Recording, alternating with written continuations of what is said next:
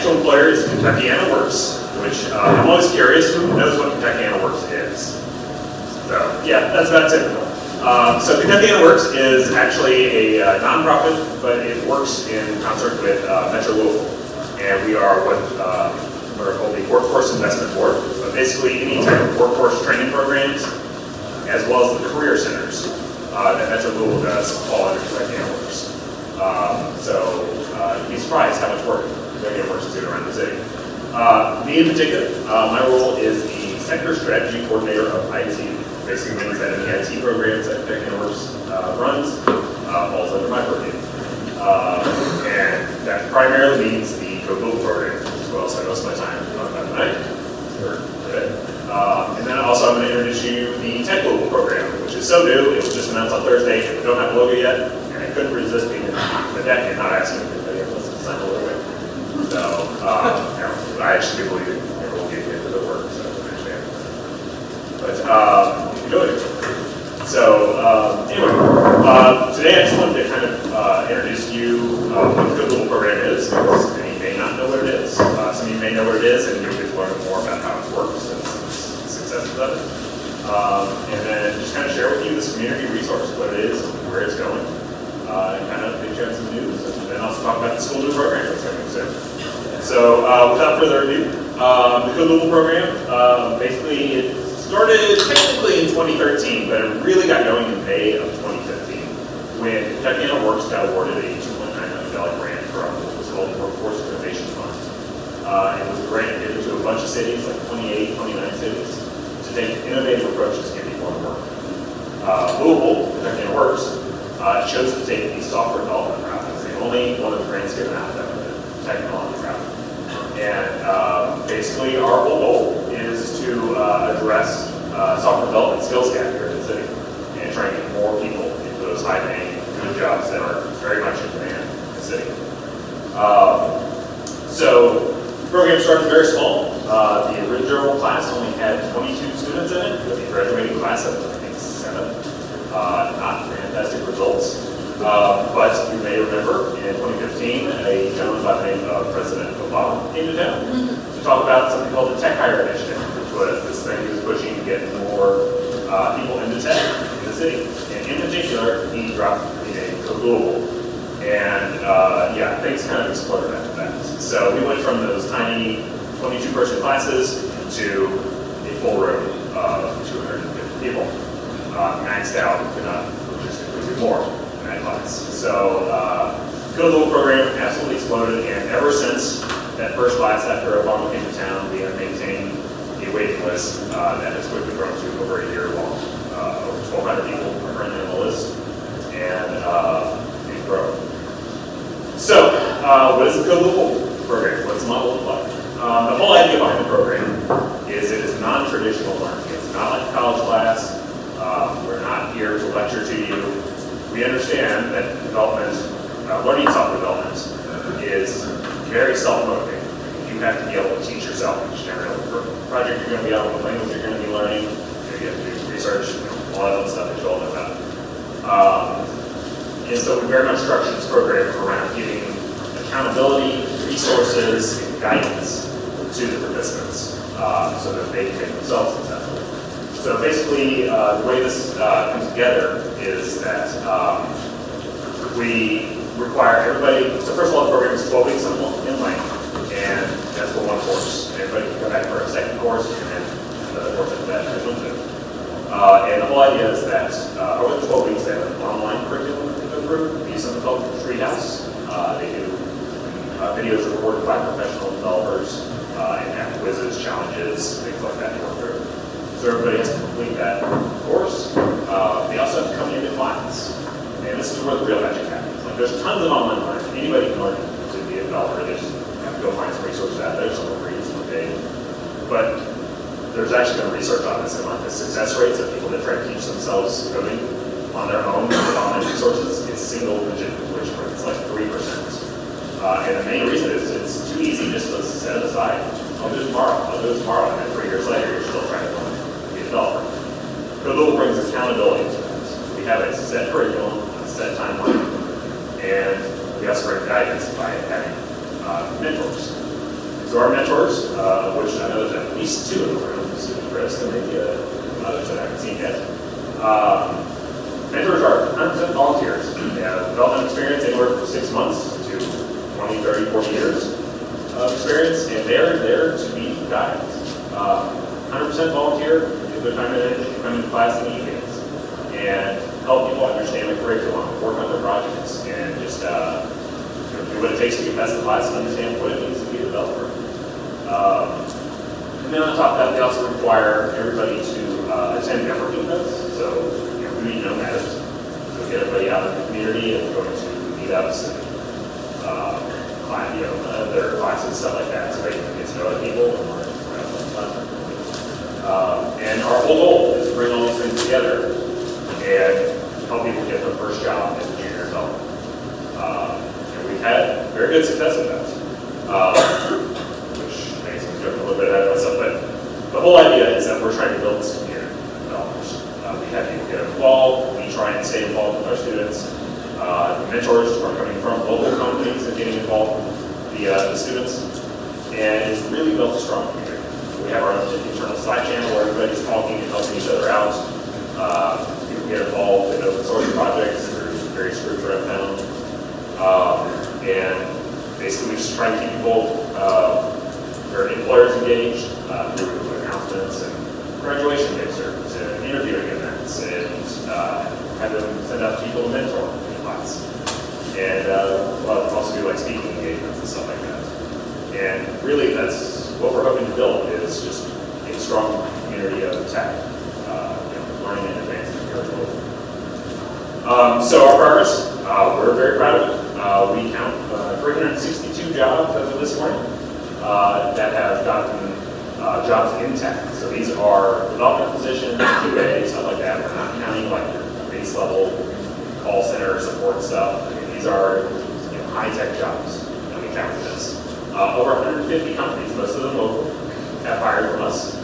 Many of them are coming back for second, third, fourth hires. And we're definitely seeing that rate of hire increase. So I think that really speaks to companies being more and more open to non-traditional hires. Many of our students do actually have degrees, but they're often in non-STEM degrees. So we've got lots of liberal arts majors, things like that. And these are people that have been working in customer service, very, or like customer service, retail, things like that, and are wanting to build a career for themselves. And we're very proud to help ourselves. Each cohort has about 350 people in it, and that includes both about 150 incoming new students, as well as 150 plus that are returning for the second course, which might be in a backend language like C#, PHP, Java, JavaScript, things like that. We have, like I said, over 1,000 people on the waiting list, and we've had over 150 different individuals volunteer and mentor. We're always looking for more. If you have any interest, always happy to talk more about the program. Our graduates have found success in software development, design, QA, project management, business analysis, data analytics, all kinds of tech-related jobs. We have 3 different paths in the program. We have an application development path, a more data-oriented path, which is SQL and Python, and then a more design-oriented track, which is still pretty heavy JavaScript and the great curriculum. And I guess I jumped ahead of myself. So basically, helping people establish new lives for themselves. One of my favorite success stories, we have a 50-year-old single mother who basically had no job for most of her life and just threw herself into this, taught herself coding through the Good Little program, and she's now working in a job making, I think she's making about $60,000 or $70,000 a year, and working in DevOps and development, and just love it. Absolutely threw herself into it, made a life for herself with it.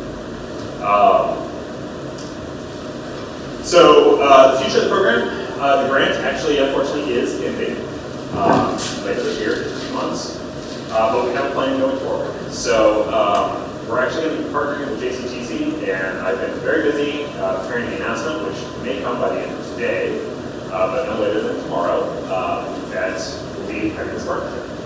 And the whole idea going forward is that we still want these classes to be as accessible as possible to communities so people can make this career-changing choice. And so in partnering with JCTC, we're actually going to secure funds through several local organizations, and we'll be able to help pay for the cost of class for those most in need. So low-income families, veterans, displaced workers, things like that. We'll be able to go through JCTC, take code level courses, and if they want to continue beyond that, you can get like an associate's degree or like a certificate or something in the program. So it's going to remain a nonprofit program, 501c3. Remain independent, just partnering with JCTC to offer those classes to the community. And everything's going to remain roughly as is. There's going to be treehouse curriculum and projects that they do, portfolio that they build by the end of it. And yeah, definitely excited about the future of that. So, I know I'll leave time for questions at the end of everything, but that pretty much wraps up what I have for Louisville. The next thing I wanted to talk about was Tech Louisville. So, there have only been a few articles about this lately. There's one in Courier Journal on Thursday morning. If you were paying attention to the news, though, Jamie Dimon, the CEO of JP Morgan and Chase, came to town and made an announcement with Metro United Way, Kentucky Works, and some other partners about what's called the Advancing Cities grant. And so JP Morgan and Chase announced that 6 cities won the grant, and they chose to come to Louisville to make the announcement that Louisville is going to be one of those. This grant, again, was applied for in partnership with Kentucky Works, Metro United Way, several other local partners. And what Kentucky Works is going to be doing is developing a program very much like Louisville, but oriented towards entry-level tech skills. So the whole idea behind this program, we're going to be using.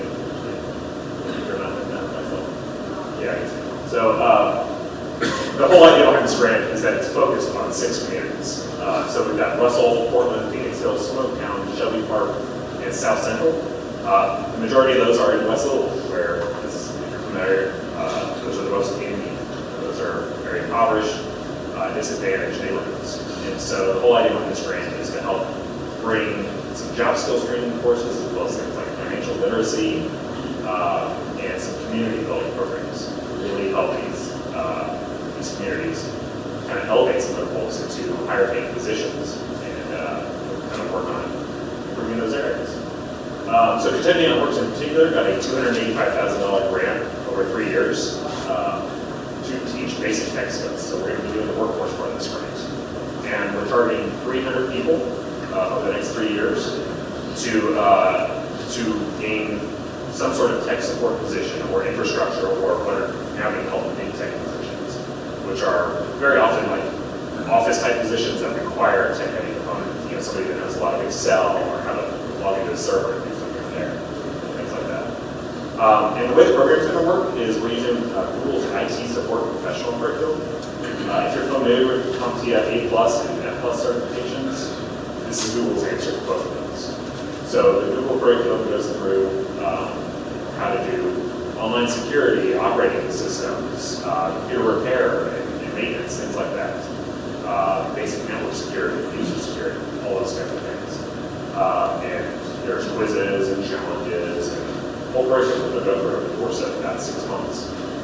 And it's going to be combined just like the local in-person classes to kind of reinforce that, add on some additional knowledge, help them get ready for tests, things like that. And it's going to be supported by mentors. And again, our whole goal here is to get these folks jobs and help improve the community. We're always looking to get more people involved, whether that's mentoring in the program, whether that's a Louisville or Tech Louisville, or hiring. We always want to encourage people to interview these folks, give them a chance to see what it's like to interview and hopefully get a chance. And so if you're a hiring manager or anything like that, always have to talk about what's involved with that, help you get connected with people, get resumes if that's what you're looking for. And yeah, I think that's about everything. So a little bit quick, but I'm shooting for about 20 minutes. But I'll open up to questions. If you guys have any questions about what's going on in the city and Pittsburgh? Program that either was or is operating out of Belmont University, is that affiliated Yeah, so the question was about development of a global partnership. So that's not something we advertise too much. Just, our waiting list is already so strong that we don't really need to advertise a lot. But yes, we do actually have a partnership with Development. It is separate from the JCTC thing going on. Development is offering classes through their continuing education program, career development program. And if you are a development student or alumni, and actually they're offering it just community at large as well, that is a program we partnered with them because they were looking to add on to their current skills.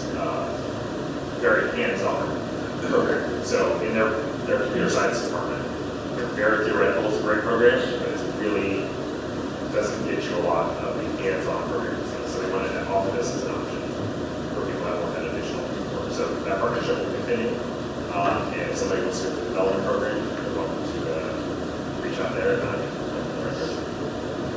that answer your question? I've got a question. So, excuse me.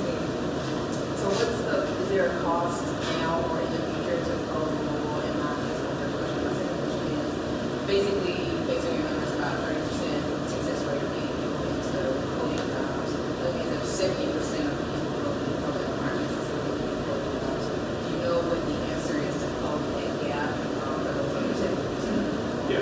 So the first question about the cost. At the moment, the Code Global program is free. There's no cost at all to sign up, just a paperwork that you have to go through to get enrolled in the program. But we have enrolled our last class of the grant will be supported. So in August, when this partnership with JCTC starts, everyone who goes through that will have to enroll as a JCTC student, and that does bear with tuition costs. But we are actually working with the city, Kentucky Works to set aside some funds, and there's also several scholarships that are available, such as the Work Ready Kentucky Scholarship, which if you have no degree at all, you're covered by that scholarship. Here, no exceptions. So anyone who doesn't have a degree can get paid for. Anyone that may have like an associate's or something like that, but like it's low income, low veteran, or a displaced worker, Kentucky Works has actually set aside funds to pay for those roles. And then there's always federal Pell grants and other financial aid like in different types of process. So it is our hope and expectation that the only folks that will have to pay are the ones that have a degree and a pretty solid income, which I think is pretty good. Your second question, Michael? The 70%. Oh, yes. So yes, that is kind of it takes a little bit of explaining to get. But yeah, the numbers that I showed, we had 362 jobs placed, and 1,200 people that had completed the program, which at first glance does look like a unequal slide. So at first glance, that might cause some people to balk, but I do like to explain that a little bit better so they can address your question. So Code Global, by nature of being a free program that anyone can sign up for with no barriers whatsoever, other than 18 years old, we have intentionally been in place to explore the career. The large majority of people that come through the program determine that that's not what they're interested in, or they already have a job and they're just looking to add on skills. So if somebody's already working, had a pretty good job, and just want to learn how to do some friendly programming or something like that, we don't have to as much as I wish we could, because I think your numbers look so much better.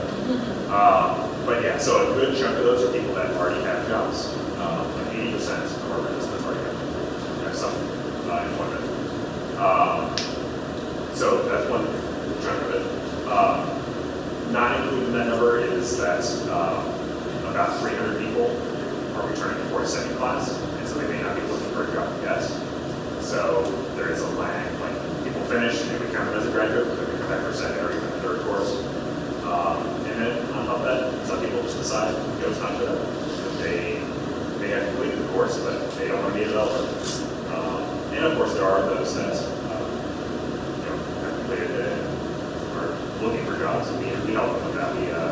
We do job readiness workshops where it's like a 3-hour resume writing seminar, and then after that, we'll meet with them one-on-one, help them with their individual resume, talk with them about their career goals, things like that. So we do offer those key standard kind of services for those folks that are struggling to find a job. Sounds like y'all need a data visualizer. Yeah, that's a good suggestion.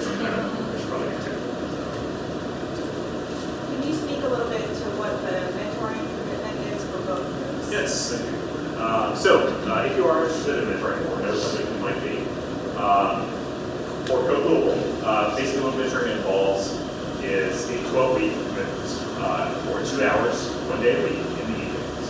So classes start at 6 p.m. Most of our roles are working, so this is something they do after they finish their day job. They run from 6 to 8 p.m. 1 day a week. So for example, you might volunteer for the JavaScript class, which may be offered on Tuesday or Thursday. You would say, I want to do the JavaScript class on Tuesdays, and you would come once a week on Tuesday evenings, 6 to 8 p.m. And then basically in those classes, you're there to help out with basically be a guide. So that could mean helping with the projects, maybe they're struggling with the curriculum, maybe they just want to know what the daily life of the developer is. That might be a conversation that you have. So you'll just help them out each week in that class. The classroom setting is group setting, so that we'll be for 20 to 40 students in the room, anywhere from 3 to 6 members in the room. So, you may be roughly an 8-to-1 setup. So you're not the only one in the room. You're not solely responsible for the entire classroom with those mentors. And you don't even have to be an expert. We'll take somebody with 6 months of experience if I think that they are capable of helping out. Because they'll be in a room with somebody who has tenure. There's value in both those perspectives. So if you're interested, you can either contact me or just go to Louisville.org, and there's just a quick little form you fill out and go to the screen to me, and I'll reach out and give you more information. As far as Tech Louisville, we're still planning it. It literally just got announced on Thursday, and we didn't even know until very shortly before that we were going to win it. So we're still designing exactly how the program is going to work, but it's going to be roughly the same. There's going to be an in-person class. I think we're likely to have both daytime classes and evening classes for this one.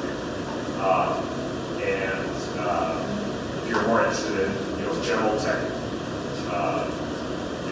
tech support and system administration, infrastructure, D+, Net+ kind of stuff, those are the kind of skills we'll be looking for there. And it's going to be roughly the same thing, roughly a couple hours a week in a classroom with several other mentors. Although these are probably going to be smaller classes, maybe 15 people with a couple mentors in them. We'll also have an online community Slack we'll use both for Louisville and Tech Louisville. We can save that in your classroom if you have questions. Given the pretty consistent demand, do you have any plans to scale up? Yeah, I would love to scale up. It is pretty much a matter of resources.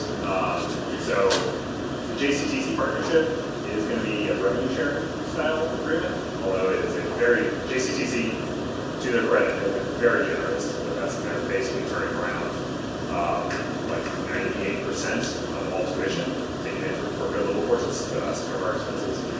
So we're going to try and keep everything level set for the first one, and then assuming everything goes well, we'll be able to scale up and have more classrooms or people coming in for the program to get to that make the success possible. Unfortunately, mentoring has actually really been taken off lately. We have more mentors than ever before. So that was always one of the bottlenecks that I think we're starting to make some headway on. But always looking for more mentors. So very interesting. So with the movement to JCTC, will the actual, or the sponsorship of JCTC, will the classroom move as well? Are you not basically now familiar with the Broadway Factor Avenue? So currently we're on the corner of Floyd and Market Streets, just a few blocks east of here. In the short term, we will still have some classes at our current location, but we also already have some classes alongside of JCTC just because they've given us space. We ran out of classroom space like a year ago, and they have very generously made classrooms available to us just in anticipation of the partnership. And so we have classes actually split between our office location and JCTC. But yes, over time, anyone that's going through the JCTC program would be likely on site at the JCTC.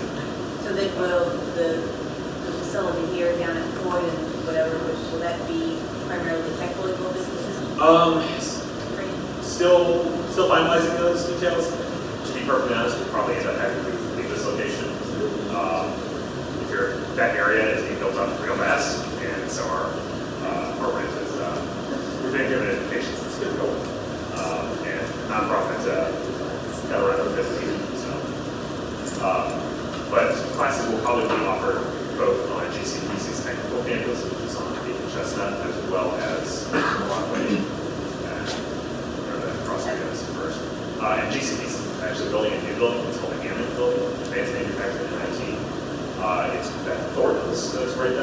halfway in first, I think it is. If you look behind it, there's scaffolding for a new building. So that is JCTC's new building, and they're building solely for tech-oriented stuff. So programming, infrastructure, and advanced manufacturing. We've actually been told that we will be moved into that space once the construction is complete this year. I might have missed it, so forgive me. Is this going to be sort of accredited through the same like Coursera IT support through Google, or is it going to be like a separate For tech Louisville? Yeah, will it be a separate Tech Louisville? Will it be JCTC? So Tech Louisville is actually independent from the JCTC. The JCTC only applies to Code Louisville. Okay. So on the Code Louisville side, all of our classes will earn you credit towards a degree. So we're actually going to set up a recommended pathway that will be what's called computational thinking, which JCTC and I both agree that that's a terrible name for the course. But it's basically introduction to programming. Like you don't actually write code, but it's like pseudocode, logic, object-oriented programming, things like that, in theory. And then they'll go into the Google course. And actually learn the hands-on skills. Take 2 of those courses, and then we're also trying to develop a project-oriented course as kind of a capstone to the Google experience. And all 4 of those courses, the computational thinking front-end, the back-end course, and the project course, will be 12 credit hours and earn you a programming certificate, and all that will apply towards an associate's degree in computer information technology. And we are also working with U of L, JCTC, Metro Louisville, Executive Works are all working with U of L to ensure that all that credit will transfer over if somebody was to go on through the degree for that, the CIS or the computer science program. And to Tech Louisville, so at the moment there's no articulation agreement with JCTC in place, but that's a conversation that's happening, and we are hoping to secure college credit for anyone who's Tech Louisville as well. At the moment, the credential will be the Google credential that's provided, which is fairly new, but there's some press around it, and companies have definitely started looking at that credential, much the same as the A+ and M+ certifications. So what kind of success could you just expound on it a little bit? Have you seen with those whose programs who say do not have college degrees, or maybe those individuals who spend several decades working in a non-tech-related industry? How they successful with that? Yeah, so we've seen all sorts. I mean, as you can imagine, a program that's all you have to do is the 18-year-old to get into, no cost. We get every possible demographic you can imagine. Pretty diverse group. We've got everyone from 18 to 73 into the program, and the 73 are doing a good job of tech. Anyway, so as far as the successes, I'm sure it's no surprise, but it all depends, and it's very much on the individual. Being perfectly honest with you all, there are people coming through the program that put in the bare minimum. And like the first thing I tell that orientation is like, if you are here thinking that you can just put a Google graduate on your resume and you're going to get into that $70,000 job, you are in the wrong place. That is not how this works. This is very much a show-me industry. You have to, people are looking for portfolios. They are looking to see how you learn. They are looking to see that you're interested and passionate about this. And I try and instill that message from day 1, before day 1, like it's in our emails and on our site and stuff like that. So the people that put the interest in are the ones that find success. I know that's not the most profound statement, but the single mother that I was telling you about earlier, making $70,000 now, she lived and breathed it. Like, I mean, she had never seen code before the pre-work to get into code. Found it absolutely fascinating, and she started getting involved in groups, Pacific Data Alliance, and she goes to document meetups all the time, and now she's involved with Code Palooza, and she just threw herself in the community, and certainly found success for herself. I don't know, actually went to the program before I did the program, but she worked at Connect answering calls about, my paper didn't show up this morning, answer calls for Prairie Journal, that's other newspapers, and went through the program, and just absolutely was drawn to that thought process of programming. Built a portfolio, kept adding projects to it, started her own little game that she was building, and just kept interviewing, and now she's making more money than me. Just fantastic. What's that? Absolutely. Absolutely. So, yeah, I've actually had people, when that gets out or whatever, they're like, is that bother you? Absolutely not. Like, why? I just don't do it. Anyway, but we've also seen people that have taken interest in non-program directions. So we had a lot of people that go into like QA, which can be programming, but not necessarily. So QA has been a great route for people to go. A lot of design. So I think programming really has done a lot to attract people with graphic design background. So they become front-end developers, things like that a lot.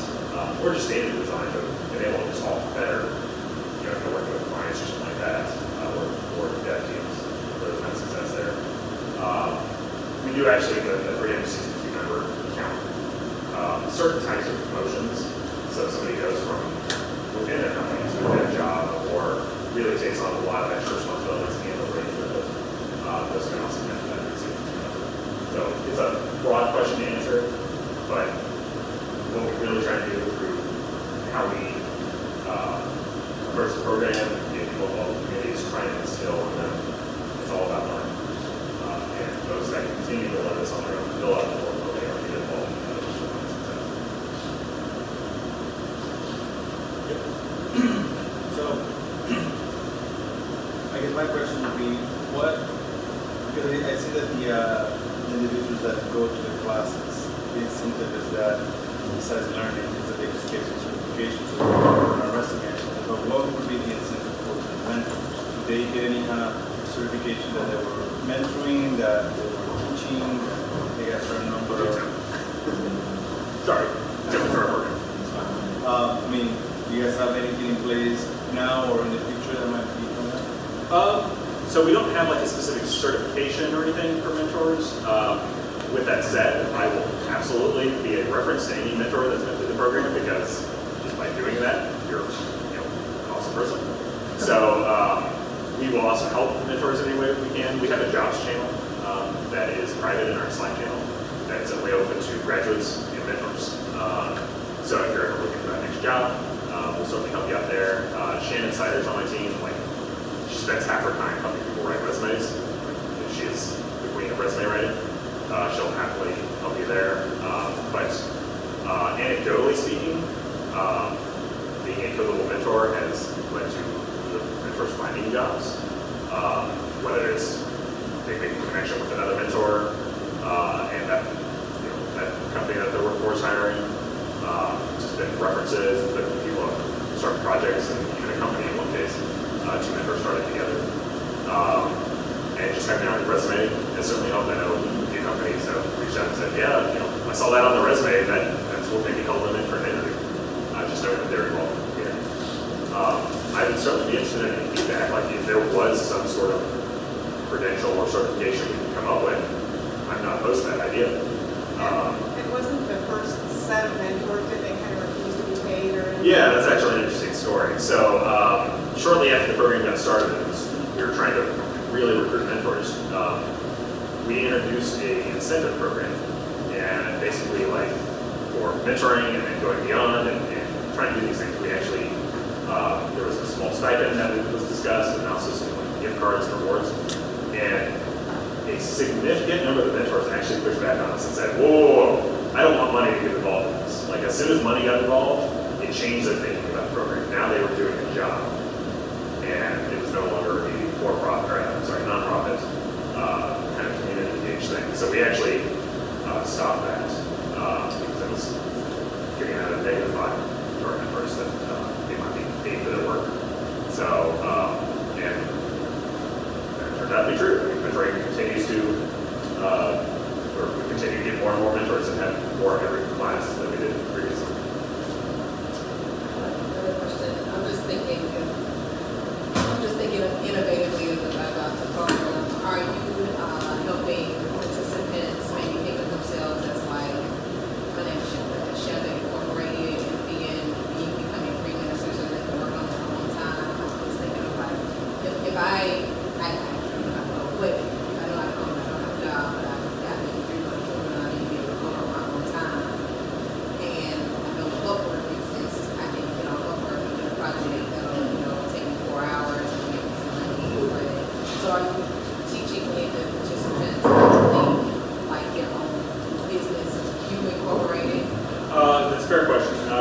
suppose not as much as I would like. We don't really focus on freelance just because it's a very challenging thing to get into with no previous experience. So kind of not put resources towards that goal. Sue here has actually given a talk on becoming the CEO of you to Louisville students. If somebody expresses interest in that, we can certainly talk about it, offer some guidance, things like that. And we have you go that route, but it's not really something we can have focus on. But I would certainly be interested in if you want to share thoughts or anything like that. I can Always open. definitely go with that.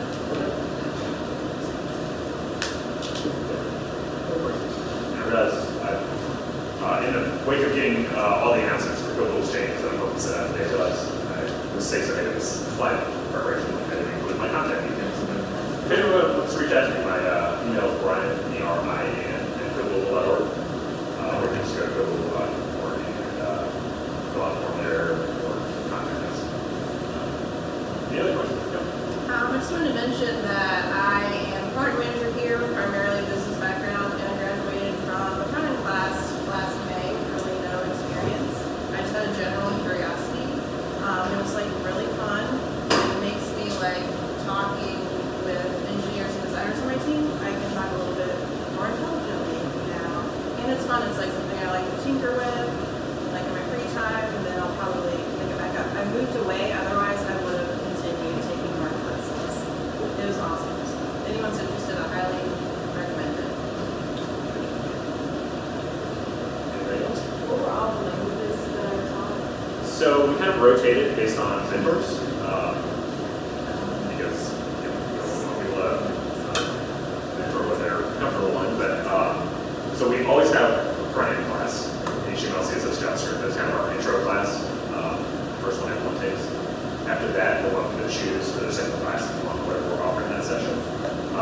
But C# has always been around. We always have C# in first. We also have a JavaScript class, which originally was full stack JavaScript using the main stack, but we've actually switched that to be more front-end oriented, and now we use the React framework. And then the third primary backend class is a Python for data analysis course for people that are more interested in data analytics. And that uses both Python and SQL to have people like they find a data set, load it into a database, do some analysis, and then visualize it in some manner. And then we also have some other rotating classes that have come and gone. Like we've had some mobile classes. We had an Android class last session. We had Ruby because we had some Ruby mentors and expressed interest. We had iOS a long time ago, but to be honest, our online market doesn't have great iOS track. So we're not much comfortable with that one. We actually have a Salesforce track going on right now. That was just kind of lucky happenstance with Salesforce coming along and some mentors that were interested